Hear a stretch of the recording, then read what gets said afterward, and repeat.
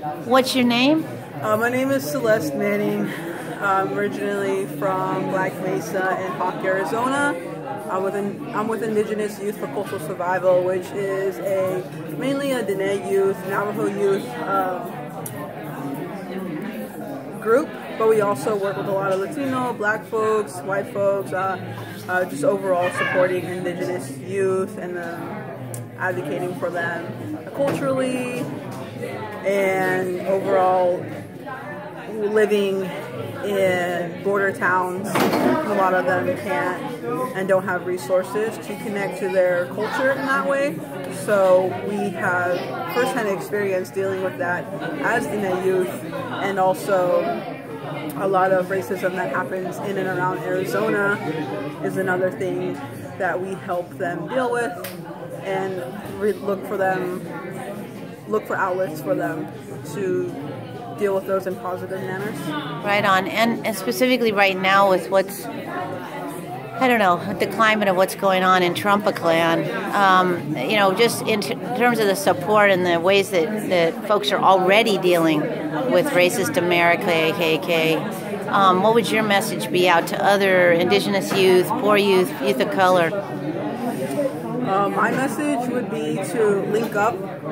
You know, they are not alone in many ways. You know, I know a lot of the time it feels that way. You know, whether you're in a specific neighborhood, a specific area that you live in, you know, you have to reach out to your Indigenous people of color, brother and sisters. You know, we're all feeling the same thing. You know, we're feeling that fear, we're feeling the vulnerability, walking around, you know. So, like, that's the best thing I could say is, like, you know, y'all have to come together and talk about it, you know, have real feelings, you know, don't be afraid to fucking be like, fuck, you know, I don't know what tomorrow's gonna bring, but we're gonna look out for each other. That's what's up. And, you know, we're gonna have each other's backs to the fullest extent, because, you know, like, our existence matters, you know, just because one person is a fucking, I don't know what's is a really, you know, messed up person, and don't even want to. Right, I feel you. Not even that reality yet, you know. Right, not even. It's still hitting. I haven't fully processed it. For sure. To say that someone like that basically pulls the trigger for everybody. Yeah. You know, the best thing is we gotta stay together. Right. And just remember that we're not in it alone, you know. That's what's up. And last thing is, in terms of decolonization, like, are y'all taking back languages or some, like, yeah? Definitely. One of the things our youth group does, we teach cultural practices that have been passed on to us. We do teach-ins.